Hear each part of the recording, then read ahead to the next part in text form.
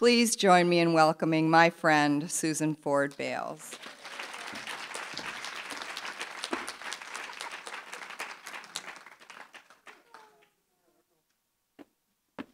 You made my day, Betsy. And the reason that we're running late is in honor of my mother, because she was never on time. Any Betty Ford staff will know that she was never on time. And she even arranged to make her own funeral late. So she continues to be an amazing person.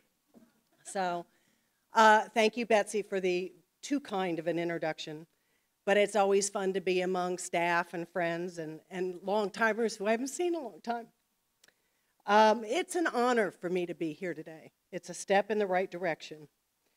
And the story that I'm going to tell you started more than 35 years ago. And I'm here to share with you my personal journey. It's a journey that's as significant today as it was in the 1970s. It's a journey that speaks about the devastating impact of the disease of addiction. The impact of this disease on families, but most importantly, on the promise and reality of recovery.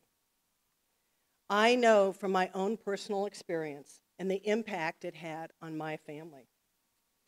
I am an adult child of an alcoholic. And let me tell you, I'm one of the best enablers in the world. So I'm your patient today. Not sure that's what Betsy had in mind, but that's what I planned for. I'm fairly certain that every one of you knows or treats somebody who has struggled with or is still struggling with alcoholism or other drug dependencies. I do feel like I'm preaching to the choir today. This disease is widespread. It permeates every segment of our society, but nowhere is it greater than in the family. And I'm going to tell you some facts that still amaze me, and maybe you need to hear them every day. Sometimes we just need a few reminders. Consider the following. Nearly 25 million Americans meet the diagnostic criteria for alcohol abuse and alcoholism. And each alcoholic negatively impacts the lives of 5 to 7 other people. The progression of alcoholism appears to be faster in women. And more than half of the American adults have a close family member who has had or had alcoholism. And approximately 4 U.S. children under 18 years old is exposed to alcohol abuse or alcoholic dependence in the family. Children of alcoholics are significantly more likely to begin drinking during their adolescence and to develop alcohol use disorders. My own journey with recovery has a common theme. Addiction is a family disease, and it is most effectively treated in the context of the entire family. As some of you may remember, when my parents and I lived in the White House, my mother was diagnosed with breast cancer. Dad and I witnessed firsthand how strong Mom was through that crisis. And through her experience, I learned that something good can occur even out of the most traumatic events, even those played out in the glare of the White House and the national media. And I am so glad that we did not have the 24/7 media there that is today. And I'm very proud, and always will be, of how my mom spoke out candidly and boldly about her breast cancer. The strength of her message and her remarkable candor motivated millions of women to get mammograms. And because of her strength and courage, the lives of tens of thousands of women around the world have been saved. By 1977 and 78, I was no longer seeing my mother as a power of strength. I didn't recognize or understand what I was seeing in my mother. I soon learned a harsh reality about her. I began witnessing firsthand the progression of the disease of addiction. In January of 1977, Mom and Dad left Washington. They left the world of politics, of Air Force One, state dinners, Camp David, and all those official ceremonies. And they left behind the lives that they had known all their married life. Suddenly, they were all alone in sunny Rancho Mirage, California. A new life in a new city, without the security of their old friends. My mom was feeling a bit abandoned, and soon and very viciously, her disease progressed. Within the first year after we left the White House, the centering force that had tied the Ford family so deeply to one another was exhibiting what I now know were the unmistakable signs and symptoms of later stage addiction. The strength Mom had so bravely demonstrated that you and I admired with her breast cancer was vanishing in front of my eyes. And what I saw in my mom was crushing. I saw a woman in great physical pain from an old pinched nerve, and emotional pain for her new life. I am the only girl in our family and the baby. I was the only one living in the desert at the time. My brothers were living all over the country. The boys would call me for updates on what was going on with Mom, but they weren't really in touch. Mom was taking several prescription drugs and make it through each and every day. Doctor once a week, but her condition never improved. She got weaker and weaker and more sluggish. Each doctor's visit resulted in yet another prescription drug being prescribed. The new prescription didn't solve any of the problems. It only exacerbated an already rapidly deteriorating situation. Doctors didn't say no to the former First Lady of the United States. The whole focus of my mom's day had become that handful of pills that got her through until the next handful of pills, that got her through until her evening cocktails before dinner. So as her daughter, the decline in her health was very confusing, to say the least, and more than I was able to handle. I was scared. I was scared because I didn't know what was happening. And I was scared because I didn't know what to do or how to help my mom. And soon I was feeling more and more alone. I found myself making all kinds of excuses, horrible excuses, so I wouldn't have to spend time with my own mother. I have since come to learn that that is the natural response for family members dealing with active addiction. It's a survival tactic, and it served me well for at least a part of the time. As for Dad, Mom's plunge wasn't quite as difficult for him. He was traveling several weeks a month, giving speeches, attending board meetings, and raising money for countless charities. So absence from Rancho Mirage made it possible for him to pretty much avoid or ignore what was spiraling down at home. And of course, with Dad off traveling, it was only natural that Mother wanted me to come over and visit with her and spend time. She called frequently to join her for shopping trips, to have lunch or dinner or just be there. But attempts to go shopping turned into day-long waits while she tried to get herself ready. She was totally oblivious to the slow pace forced on her by all the pain medication, and it drove me to distraction. It pushed my patience in ways that I have never experienced. It was like watching a robot programmed at slow speed, moving through its paces. But for a long time, I accepted it as somehow being okay. I didn't know any better, and it was just the way she was. So joining Mom for dinner was just as frustrating. Mom and Dad grew up in the era of cocktails before dinner. It was a practice that they had continued through their entire married life. Suddenly, that routine became a calamity.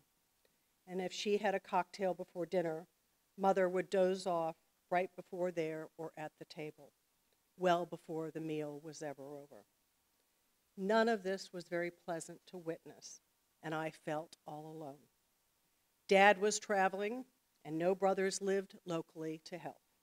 So more and more, I tried to escape my new reality by escaping into a life without her. But of course, that was impossible for my efforts to escape to be total. Soon I found myself passively watching her condition deteriorate even farther. I had no idea what to do. I had no idea what was wrong. But I knew that something needed to change, and Mom needed help, and I knew I needed help for the both of us. But where was I to find help? In treatment and recovery, there's a lot of talk about a higher power. Well, for one, I am convinced that a higher power was watching out for the mom in our family in the late 70s, when my fear, confusion, and desperation finally forced me to reach out. That higher power brought into my life a doctor who listened empathetically to my story, and he began to provide us with guidance that both Dad and I so desperately needed. He was no ordinary doctor. This was a doctor who was in recovery himself, a doctor who knew my mother, a doctor who had been patiently waiting for one of us to finally reach out for help. His own experience meant he knew what was wrong, and most important, we needed to do was to begin our own journey towards health and wellness. This doctor friend knew an intervention specialist, and after the concept of an intervention was explained to me, I knew it was exactly what we were looking for. The first thing I did was enlist my dad, and as you can expect, the former commander-in-chief stepped right up and took charge.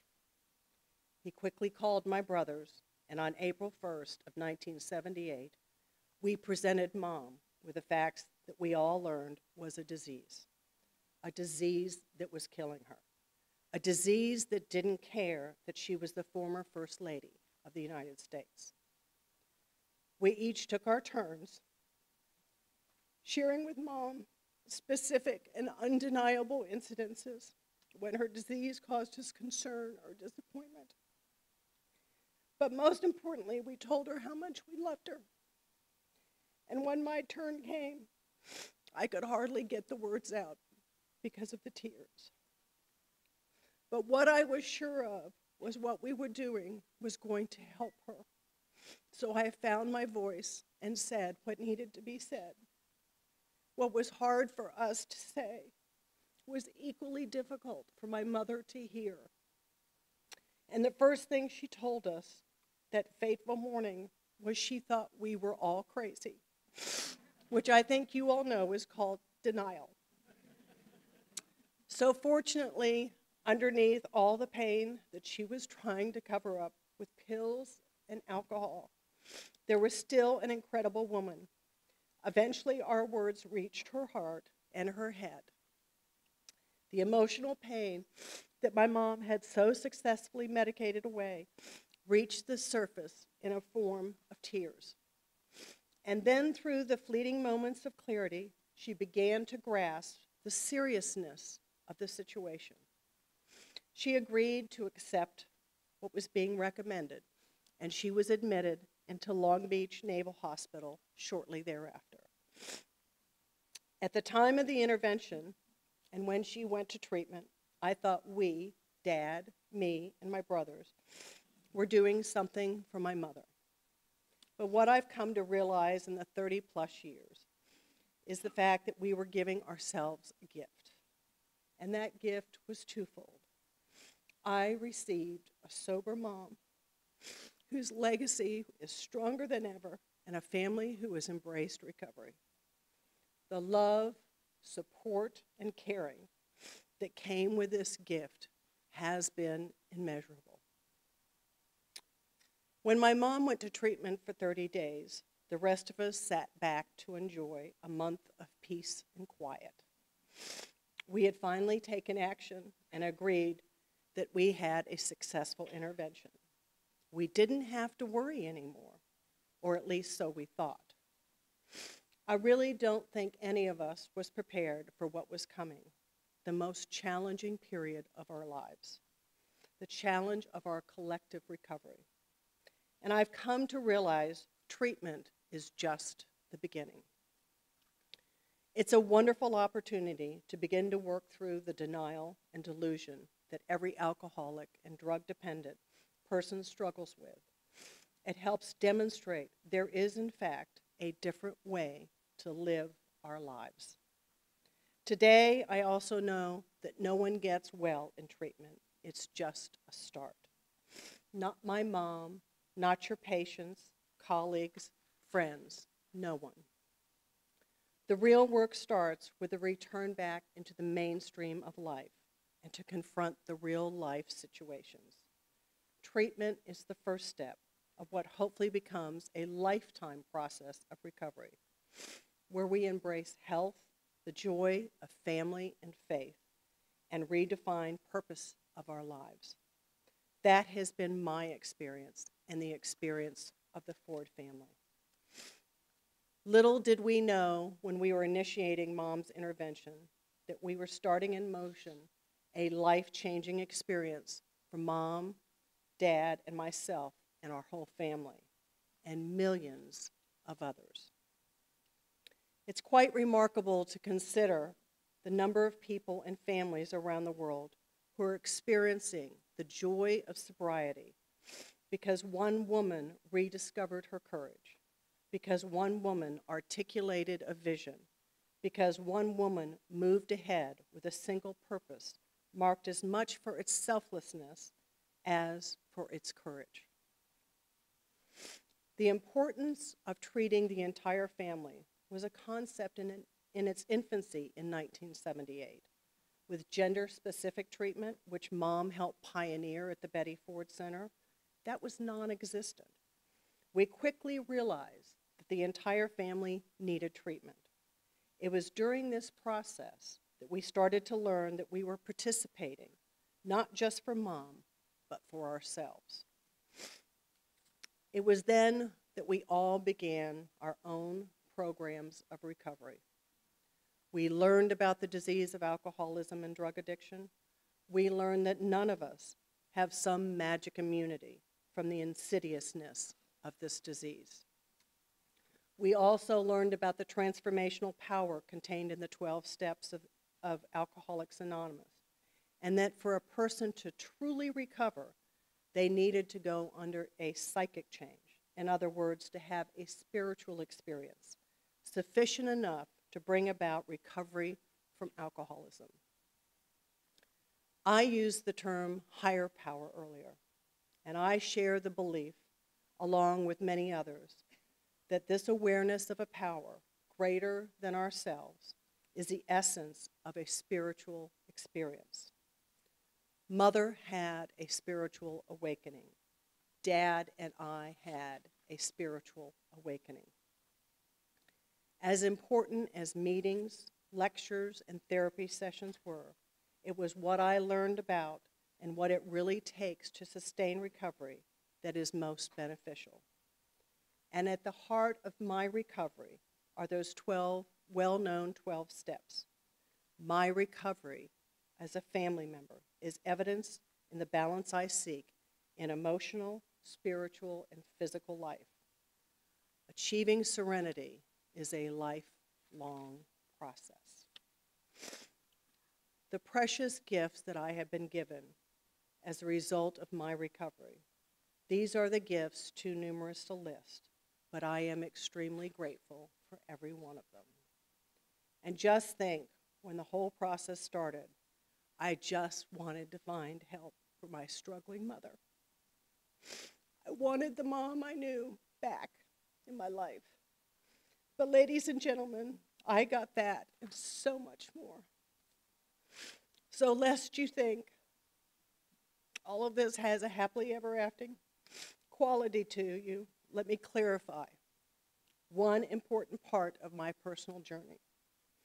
I wanted my mother to be well, but how well did I want this, to say it politely? I'm not sure I wanted her to be quite as well as she became. So let me explain. 1977 was the year my dad left the presidency. It was the year we left the White House. And perhaps surprisingly, that was a year that was a great time for me. For the first time, I was on my own. No college classes, no homework, no Secret Service agents following me everywhere, and I do mean everywhere. No official White House responsibilities that required me to dress up and act like an adult. No reporters trying to find out who I was dating. And most of all, the freedom of happening with a mother who really wasn't focused on me and what I was doing or where I was going. I was free to enjoy myself however I wanted. As a matter of fact, my growing concern about my mother's health probably made the newfound fun side even more important. I was in my early 20s. The chains of living in the White House as a teenager had been removed. I was ready to have a good time.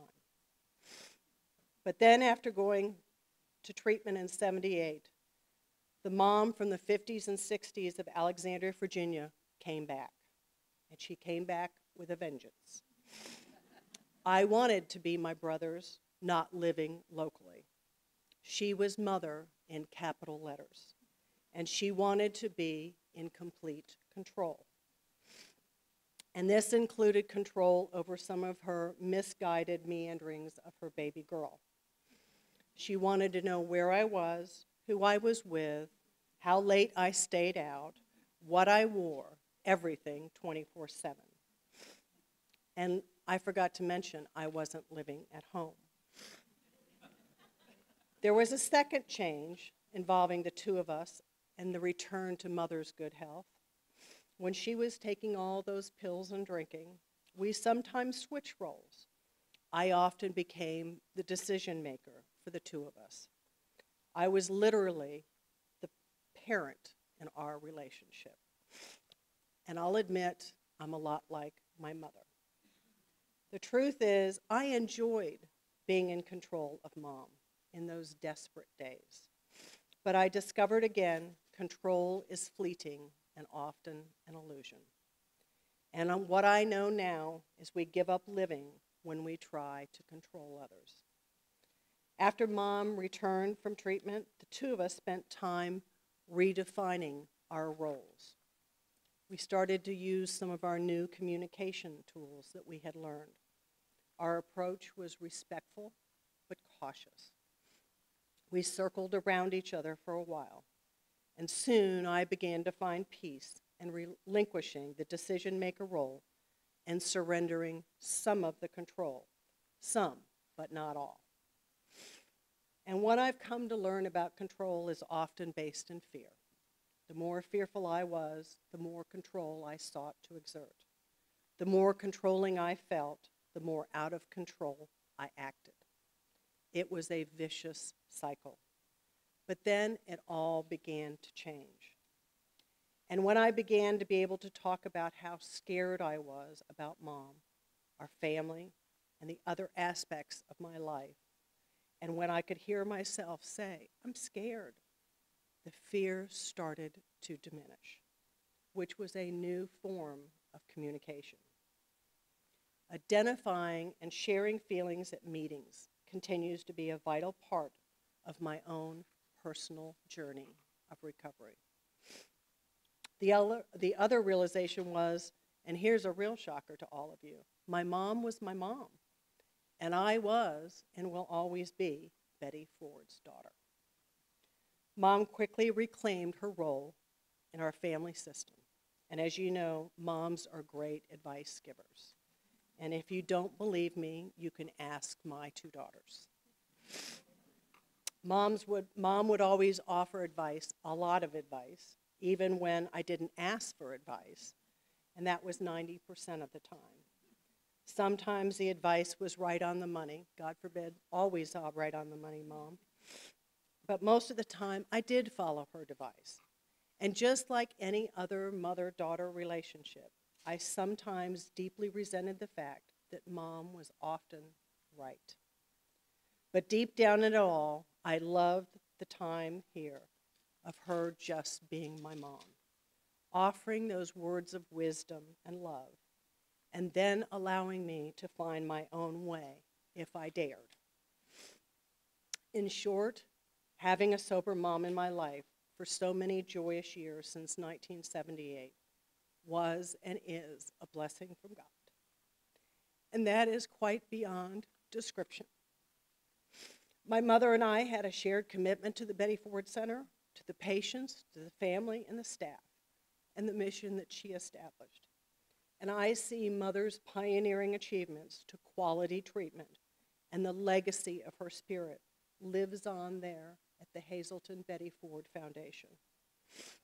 And Mom's legacy lives on most magnificently in the tens of thousands of patients, family, and alumni, and the children that she touched.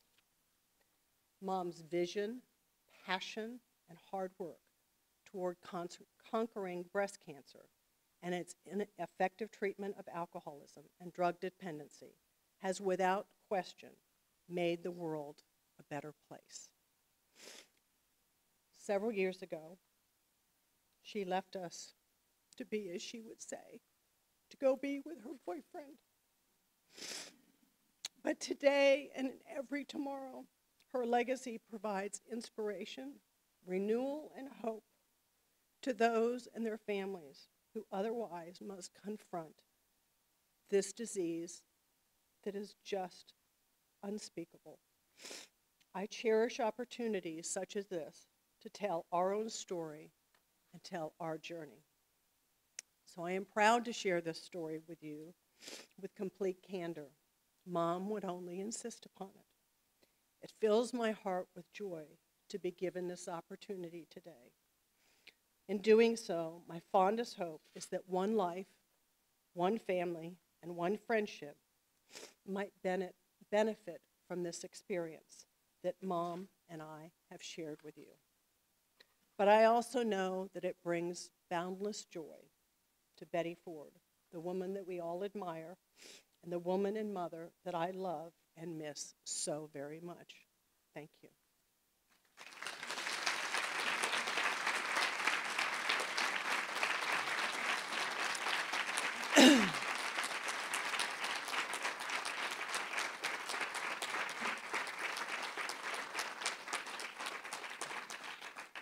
I have been informed we have 5 minutes for questions, and I am not going to be on the panel this afternoon because I have to fly to Michigan because my uncle has passed away. So I won't. So I'm willing to do 5 minutes of questions. If anybody has questions, Jan. I'm not that mean and scary, I promise.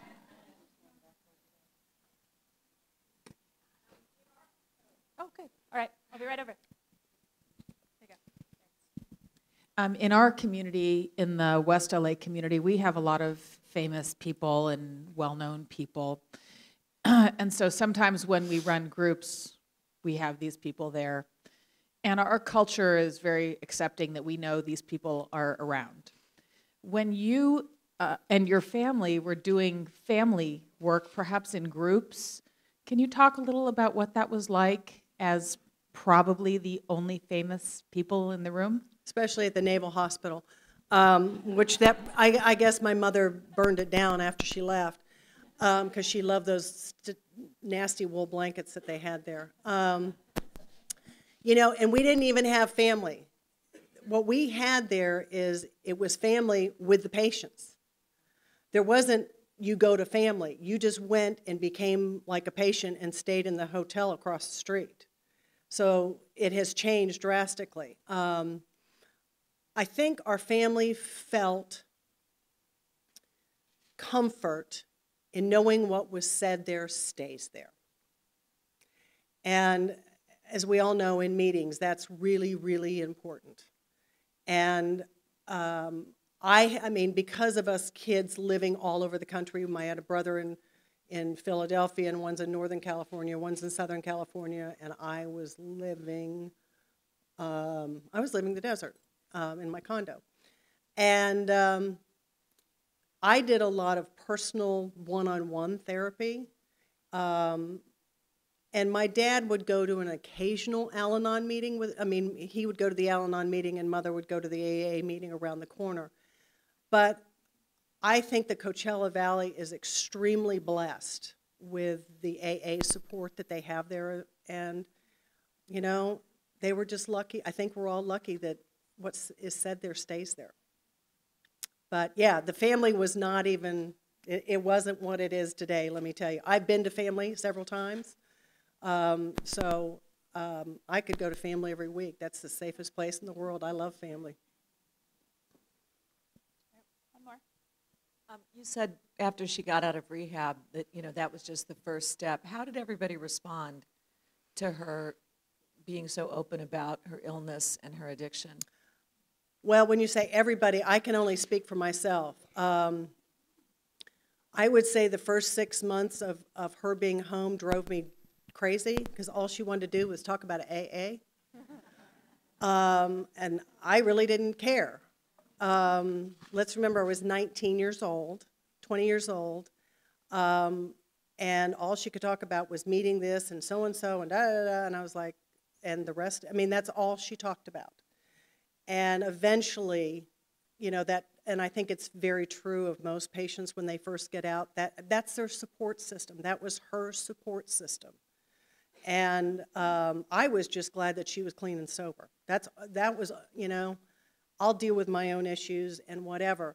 I think the hardest thing that I heard, people would come up, I'd go to functions with Mother and Dad, or I'd go with Dad, and if Mother didn't go or whatever, and people would come up and go, your mother is so grateful for what you did for her. And she never told me to my face. And that's really hard to deal with.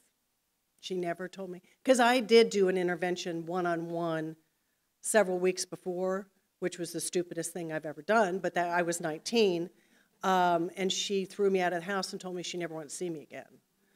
So there's a right way to do it and there's a wrong way to do it. So, but yeah. Any others? Thank you all very much.